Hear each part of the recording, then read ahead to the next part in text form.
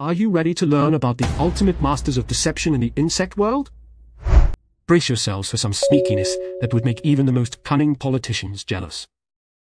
We're talking about caterpillars that mimic snakes, folks. These little rascals have evolved to have snake-like markings and even fake eye spots. And why, you may ask? To scare the pants off of their predators, of course. Birds and snakes alike are fooled into thinking they're dealing with something venomous and they run for the hills. It's like the prank of the century. And how did they get so clever? Through evolution, baby. The ones that looked more like snakes survived and reproduced, while the rest were eaten.